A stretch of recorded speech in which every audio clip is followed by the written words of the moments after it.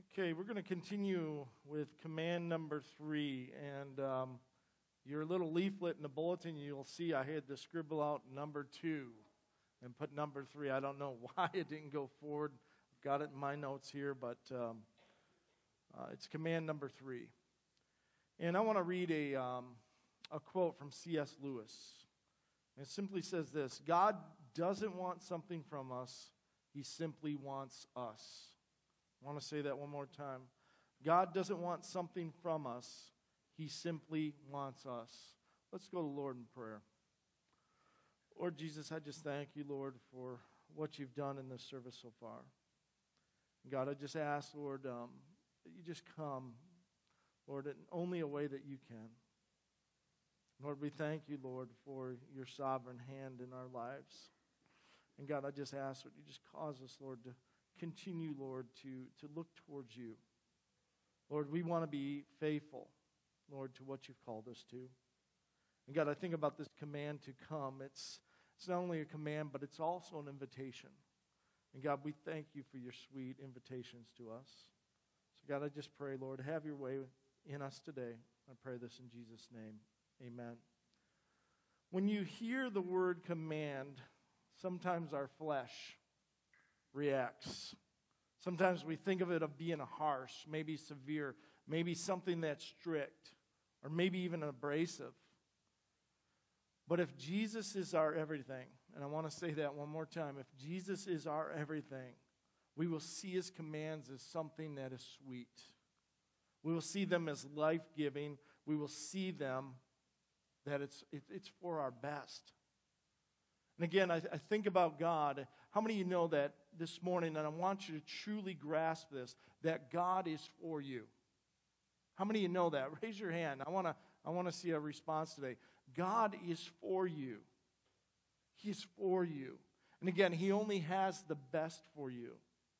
But how many of you know that we live life, and sometimes things are hard. Sometimes things come against us. But again, I want to encourage you this morning. Usually when I counsel one-on-one, when people are facing something, when they say to me, we're facing this and we don't know if God is in it, I'll often say to them, do you love Jesus? Are you loving Jesus? Are you loving him?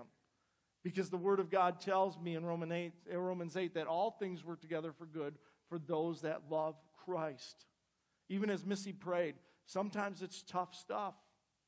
But even the worst, even the tough things, if we're loving Jesus, will work together for our good. I want you to turn to Matthew chapter 11 this morning. Matthew chapter 11. This idea of this command or this invitation to come to Jesus. We're going to look at Matthew 11, starting in verse 28. It says, "Come to me, all who labor and are heavy laden, and I'll give you rest." I don't know about you, but I love that scripture. And again, in context, I want you to realize what Jesus is saying here. He's talking to the people, the Israelites that have been under, the Jewish people who have been under a heavy weight of religion. In context. But this applies to us today. I don't know about you, but aren't you glad that when you labor, aren't you glad when it seems like there's a heaviness, a burden on you? Aren't you glad that Jesus says, come to me and I'll give you rest? I've experienced it for myself. It says in verse 29, "Take my yoke upon you and learn from me, for I am gentle and lowly in heart, and you will find rest for your souls. For my yoke is easy and my burden is light." So we see this first scripture here where Jesus is saying, come to me. Come to me, this invitation that is so sweet. I'll give you rest. Come to me, those that have heavy burdens. Come to me, take my yoke upon you. He makes it clear that he's gentle. He makes it clear that we'll find rest for our souls. Make no mistakes this morning. There is a yoke and a burden when you come to Jesus. There is. I don't want you to be mistaken by that. In our world, we've been sold a lot of lies. That if you serve Jesus, that everything's going to be okay. And I always go back to the disciples of Jesus Christ. They were obedient. They were faithful to the call that God had put upon them, and all of them died badly. They all died badly. But I can promise you this, that Jesus says his yoke is easy and his burden is light. And I also want you to understand this morning, we have to understand this, that Jesus is not the burden. Jesus is not the burden. He's the burden lifter. He's the life giver. Jesus satisfies our thirst, our hunger. We're going to look at 2 verses right now that makes it very clear. I want you to turn to John chapter 6. John chapter 6, verse 35. John chapter 6, verse 35. And Jesus said to them, I'm the bread of life. Whoever comes to me shall not hunger, and whoever believes in me shall never thirst. Here we see this command again to come to Jesus. And with a great promise again that whoever comes to him shall never hunger. Whoever comes to him shall never thirst. And then in John chapter 7, 37 through 38. And as you're turning there, I'm thinking about the implication to the Jewish people that day. Again, not often do we think about where bread comes from or where our next drink of water comes from. But in this day, this was a promise that they should have grasped. And again, Jesus was talking to them in a spiritual way, in a spiritual manner. And today, maybe today, some of you are hungry. Maybe some of you are thirsty. Maybe it seems like your relationship with him, maybe you feel like you're going through a desert. Let me encourage you, come to Jesus. Take that invitation. And in John 7, verses 37 through 38, it reads this. And on the last day of the feast, the great day, Jesus stood up and cried out, if anyone thirsts, let him come to me and drink. Whoever believes in me, as the scripture has said, out of his heart will flow rivers of living water. So again, Jesus doesn't only encourage us to come and drink from him again, but he says this, if we drink from him, if we come to him, rivers of living water will flow out of us for others. For others. The demand to come to Jesus is a demand to come and be satisfied.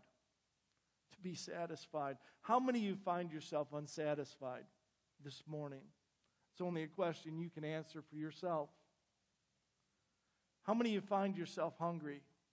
Again, this command is this idea of that Jesus wants to satisfy you. He wants to make sure that you never thirst again. This demand promise here of bread, it makes it clear that this is a bread that will never go stale. A bread that will never go bad. A bread that always sustains us.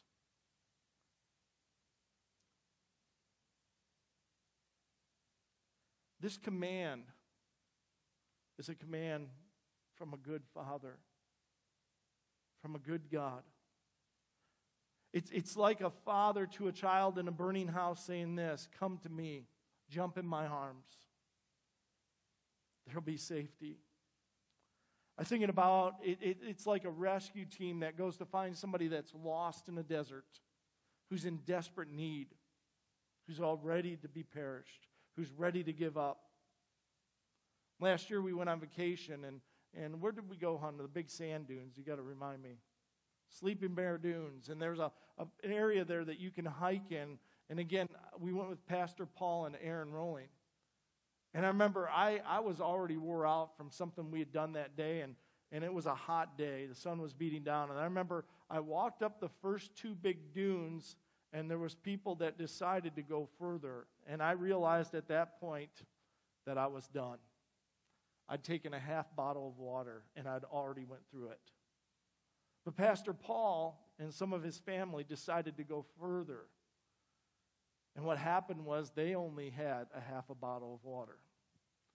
And we waited and waited. I remember laying down in the shade, waiting for them to return. To the point that finally we went to go send a rescue team to find them in the form of my daughter, Lizzie. And the thing was this, as she started up the hill, they started down the hill. And Pastor Paul actually said this, I thought I was going to die. I was thinking about wringing out my shirt and drinking my own sweat. He was desperate. He knew what it was like to have a dry mouth. He knew what it was like to have a need for water. And again, that's our physical. But how many of us, we go places, we think that we're going to do things the way that we want to do them, and we just leave and we do what we want to do without Jesus.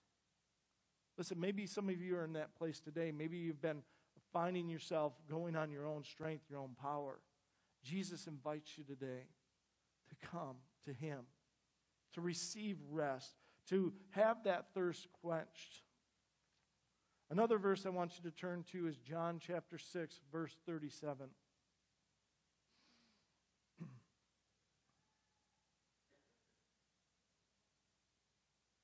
John 6, verse 37.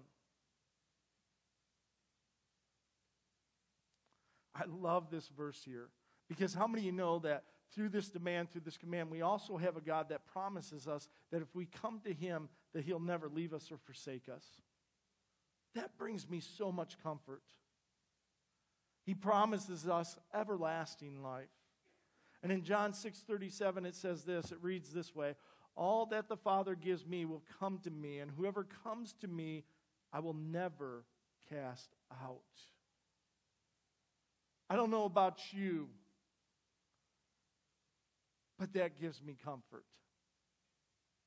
And most of you here, I realize that you have come to Jesus. And listen, take comfort in knowing that you'll never be cast out, that He'll never leave you or forsake you. Take comfort in that today. No matter what you're facing in your life today, no matter how desperate you think it is, take comfort in knowing that God will always be there for you. Another place in Scripture we see this command is in Revelations 22. Revelations 22, 17. And the Spirit and the bride say, come. And let the one who hears say, come. And let the one who is thirsty come. And let the one who desires to take water of life without price. So again, we see this sweet invitation again to us, to the unbeliever, to the world. Jesus is saying, come. And this right here in this portion of Scripture, I love this because this command, this invitation is given and extended to everyone. Jesus is saying this, come to me. But the bad news this morning is this, that there's some people that will never come to God because they're enslaved in their sin. In John chapter 8, verse 34, it says this. John 8:34. Jesus answered them, truly, truly, again, you hear that, truly, truly, listen to me. I say to you, everyone who practices sin is a slave to sin. They're slave to sin. And many will choose darkness over life, over light. They will embrace their burdens instead of giving them to Jesus.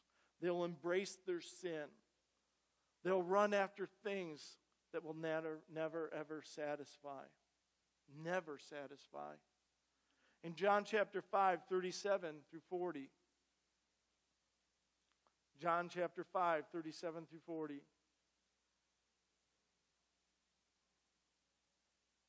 Jesus says this in verse 37.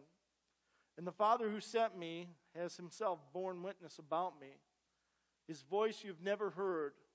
His form you've never seen. And you do not have His words abiding in you. For you do not believe that the one whom He has sent. You search the Scriptures because you think that in them you'll have eternal life. And it is they that bear witness about me. Yet you refuse to come to me that you may have life. And again, Jesus is talking to the religious people of the day here.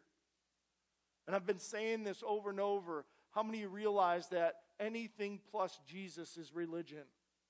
That's why I said this morning, the reason why we come here, it's because of Jesus. That's the reason why we come here. We come here because of Jesus and to be equipped to go do His good works in the world that God has placed you in. That's why we're here. Listen, I will say this again because I believe it has to make an impact. If you come to church Listen, that is not salvation. If you come to church, again, that is, and thinking that that is somehow gaining you points with God, I hate to tell you that you're wrong. Oh, it'll equip you. God wants you to attend church. I think often as a pastor, sometimes maybe people get that out of whack. Can I just say this? I'm going to just be straight honest today. When the doors are open here, you should be here. I'm just going to put it that blatant because it says this, don't forsake the assembling of the saints as time draws nearer. And that was written a long time ago. Time definitely has drawn near. And again, this is not to place worldly shame on anyone because that drives you away from God, as we found out a couple weeks ago. But again, there should be something in you that wants to come and celebrate Jesus with your brothers and sisters in Christ. And again, I know sometimes it's a sacrifice. But how many of you know anything worth having takes sacrifice? Anything you've ever had, anything that you've ever geared for, it takes sacrifice. Some of you have careers and you went to school, and wasn't that a sacrifice? Not only in time, but also financially.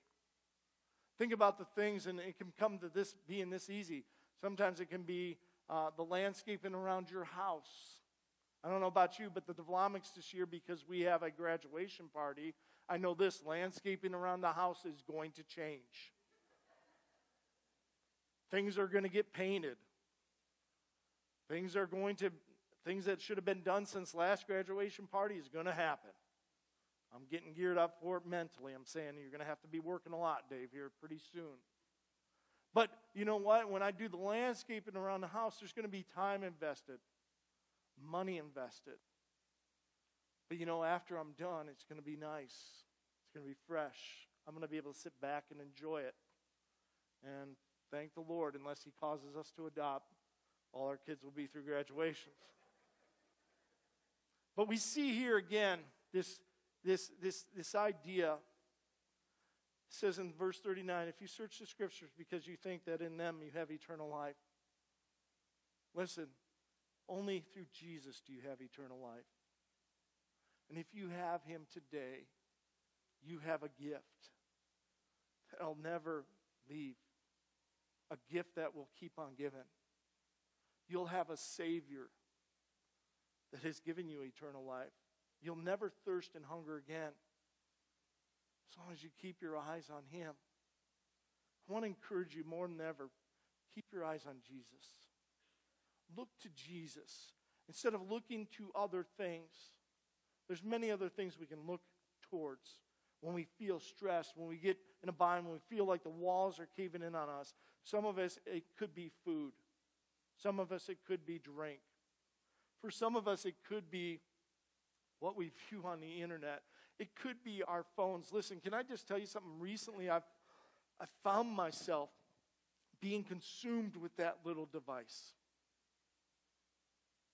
And again, that little device that I hold in my hand, a lot of times you can use it. I've got Strong's Concordance on there, the best Strong apps that I ever had. I've got all kinds of things on there that I can practically use. But you know what? A lot of times, it grabs onto me. And recently, I've come home recently and just said, I'm putting this in the family room on the antique table, and I'm going to leave it there tonight. I need to get away from that. What is that thing that you run to instead of Jesus? I'm going to encourage you this weekend at the youth retreat. And I want to thank everybody that went to that breakfast. We raised $600 for that retreat. Which brought that price down for those young people. And let me just be honest with you, because how busy I've been. When I went there Friday night, I told Miss, I said, you know what? I don't really even feel like going. But I knew I had to be there and support Larry and the other youth sponsors. And when I got there Friday and I seen what God did Friday night, I was so glad that I went. I was so blessed. Listen, we have a great group of teenagers in this church. And for you, I know some of you weren't able to make it because you were sick. But listen, I'm going to talk to the parents. Get your kids to youth group. God's doing something in youth group. We love your kids. We want to invest in your kids. Again, it's just a great, wonderful time. Now, getting back to this, I want you to turn to John chapter 11, verse 50 through 52.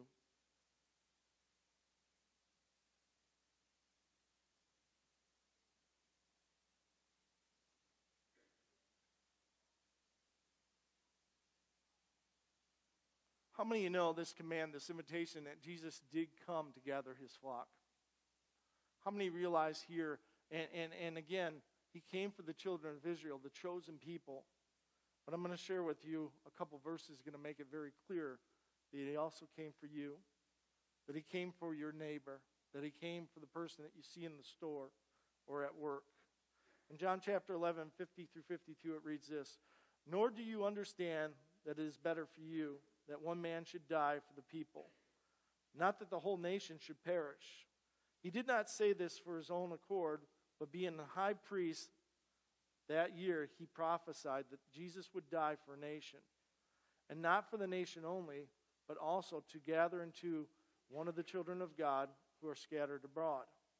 And in John 10:16, it reads this, "And I have other sheep that are not of this fold, that I must bring them also, and they will listen to my voice, so there will be one flock and one shepherd."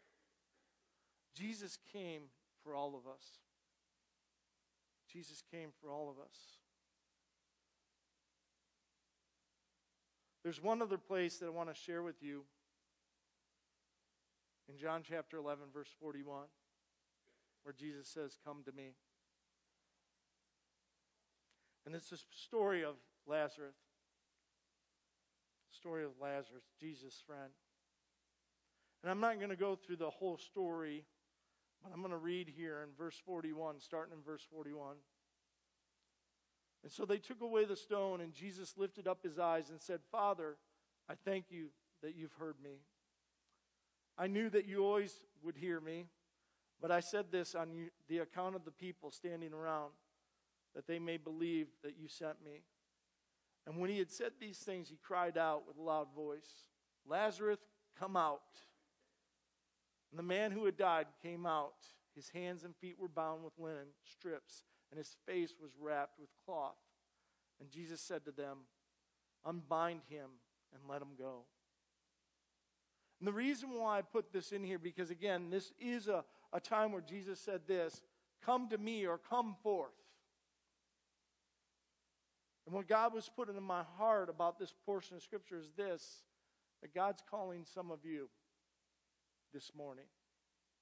I don't know where the situation where you're at. I don't know what's going on in your life. I do know some things, if you've shared things with me, where you're at.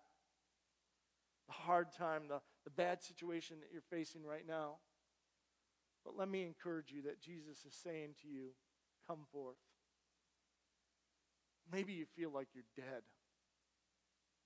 Maybe you feel in your spiritual life, your spiritual walk, it just seems like everything is just shut down, come to a halt. Jesus is standing and saying this, "Come forth. Come forth. I'll give you life. Come forth." Listen, you no longer have to stay in a tomb. No longer have to stay closed off to the world. But come to me and I'll give you life. You know, I'm going to paraphrase this, and some of you can go home and you can look at this. But in Matthew 22, Jesus shares a parable. And that parable in Matthew 22 is simply a parable about this wedding feast.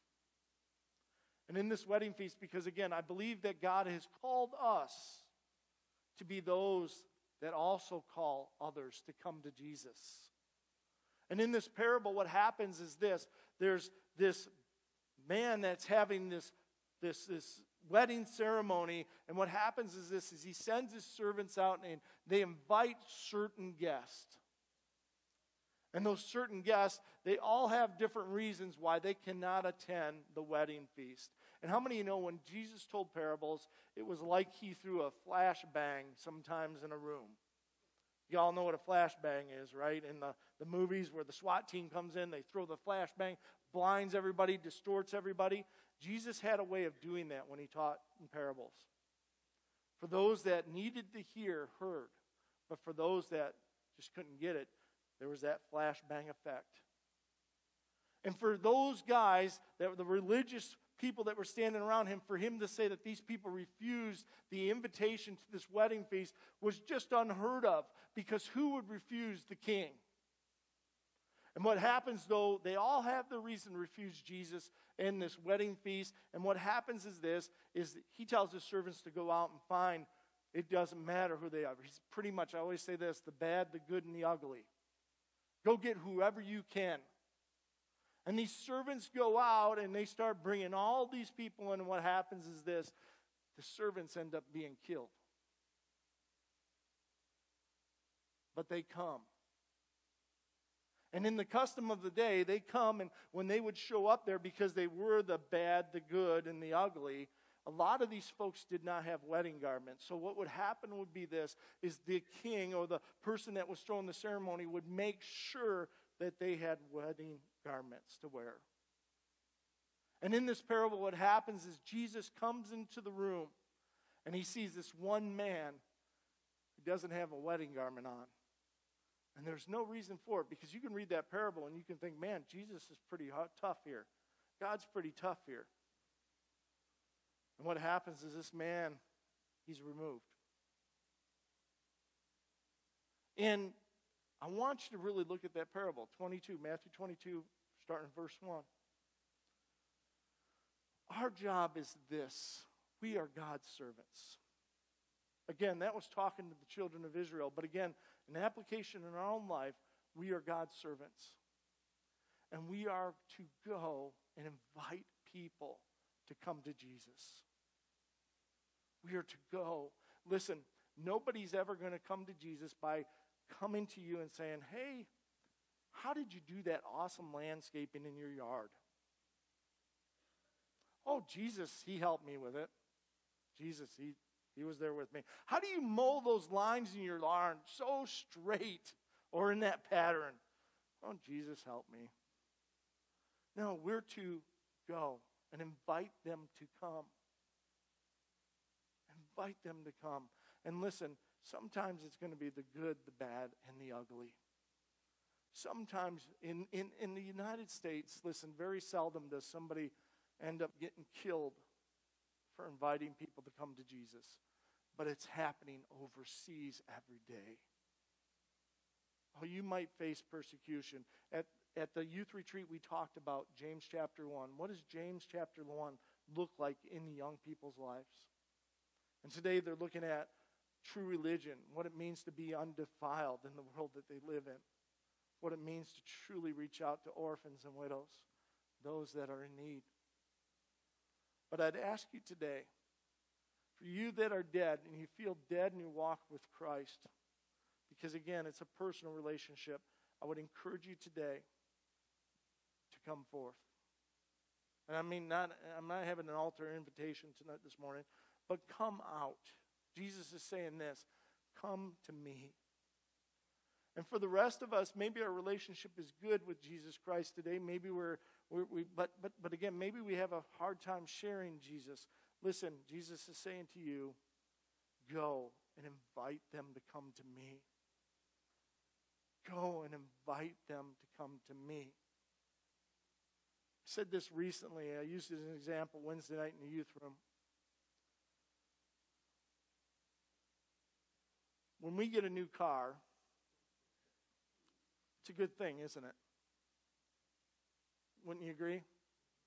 We got a new car that last year God blessed us with a car. Our other car, it went down the street, a lot of miles on it, and there was starting to be some of those things that glowed up the dashboard, Brakes started squeaking, other things started happening. We said it's time to start looking for a car, and we asked God to lead us to the right car, and he did, and it was just so nice getting that new car. It was good news. I remember when we brought it home and told the kids, it was good news. Or when you have a baby, it's the best news, right? You're willing to tell everybody about it. You'll even tell people in the store. You won't believe it, I'm going to be a dad. This is great news. And the greatest news you've ever had was Jesus Christ. Why are we so hesitant not to share him in the grocery store? Why are we so hesitant not to share him and tell everybody about him? Park him out front in the driveway so everybody can see him. Listen, Jesus is saying today, come to me. Some of you need that rest. Some of you need a thirst to be satisfied, and it can only be satisfied through Jesus. Some of you are hungry for purpose. Some of you are hungry for something different, and your hunger can only be fulfilled through him. Let's stand this morning.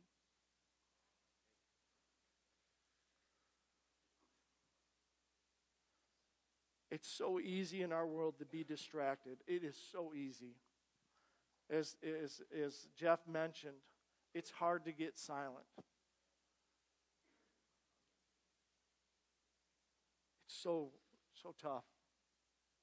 And this is not about repentance this morning, but this is simply putting Jesus in the place that he needs to be. It's this morning saying this, God, you've given me an invitation to come to you, and you'll give me rest. Maybe right now you're facing something that just seems like the walls are caving in. I would encourage you to say, Jesus, I'm coming to you. You have given me this invitation, and I'm coming to you. Maybe it's that you've been dead in your walk with him. Let me just say this morning. If you did not go to bed speaking to Jesus and didn't get up speaking to Jesus, and sometime during your day speak to Jesus, something is wrong with your relationship with him. I'm not saying you don't have a relationship, but there's something wrong. When I and my wife talk together, if there goes a day that we don't talk, she'll remind me there's something wrong with our relationship. Or if I just, and you guys know how this goes, hey, honey, how was your day? Good. Did anything happen? No. Is that your relationship with Jesus Christ? Just keep it to a minimum. Just keep it to a minimum. Listen, as I pray this morning, wherever you're at, I'm going to encourage you this way. Come to Jesus. Come to Jesus. It's such a sweet invitation. So, Lord, we come to you today, Lord, and I just thank you for everybody that's here this morning. And God, in a world that distracts us so much, God, I just ask, Lord, I thank you, Lord, for what the promises you've given us. I thank you that you say that if we come to you, that you'll never leave us or forsake us. God, that you'll never cast us away. Lord, I thank you for your mercy and your grace in my life, because there's been times where I look at myself and I'm awful hard on myself, and I say, if I was you, I would just cast me away. I'd get rid of me. But God, your love is unfailing. And God, I just pray this morning for those that maybe have been having a hard time with their relationship with you, God. I just ask, Lord, let them hear the call this morning. Come out. Come forth. Come to me. If there's those here this morning that have been thirsty, hungry, and they're looking for other things to satisfy that, I ask right now, Lord, that they come and they say, Jesus, you're the only one that can satisfy me. You're the bread of life. You're the water that'll never cause me to thirst again. So God, I just pray this morning. Go with our brothers and sisters. Lord, I just ask, Lord, cause them to even open up their Bibles within the next couple days to Matthew 22. And say, God, can I see myself in this parable? God, use me to go, to invite others to come to you. So, Lord Jesus, I just pray, Lord, just have your way in each one of our lives. Lord, keep us until we return. And I pray this in the mighty name of Jesus. And everyone said, amen.